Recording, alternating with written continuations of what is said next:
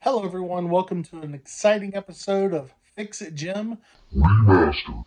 I was going through my archive, my very small archive of videos, and realized they weren't really up to snuff. I was new to video editing and things weren't all that great. So, um, take a peek and see what's changed and let me know if it's okay. Thanks. Today we're going to be working on a digital voice recorder. This is my wife's. One of the batteries ruptured and we got a little corrosion inside there that needs cleaned up. Doesn't look like it really got on the innards, but we'll give it a little clean and she will be back in business with her recorder. One thing to keep in mind is that a lot of people refer to this as battery acid. That's not quite correct. Most home batteries actually use alkaline-based batteries, so this would in fact be a base. To clean this up and neutralize it, you'll want to use something that is acidic, like white vinegar. Some people you'll see say use baking soda, which would not be good to use on this. Most large batteries, like car batteries, are in fact acidic, and that would be the time you'd want to use the baking soda.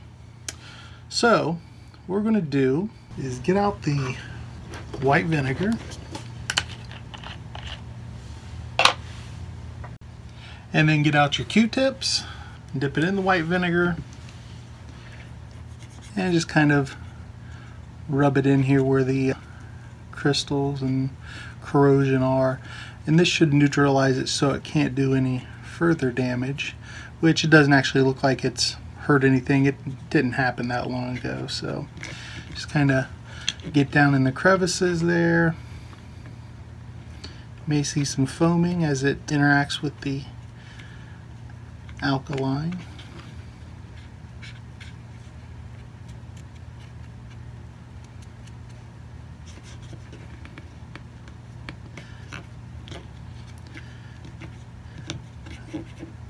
The crystals can actually cause, if they stay on long enough, they can actually eat away at the shiny surface on the spring, which I'm guessing is like some kind of a nickel, and can actually damage plastic too if left on long enough and enough gets in it.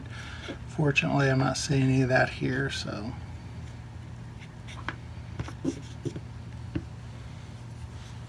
Take the dry end and clean out the excess.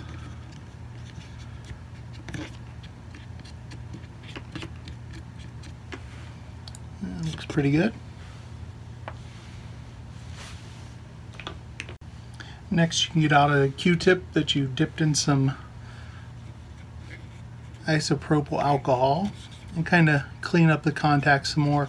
This will get all the vinegar residue out. The alcohol displaces it and will make sure everything's nice and not only clean, but it'll also make sure it's nice and dry.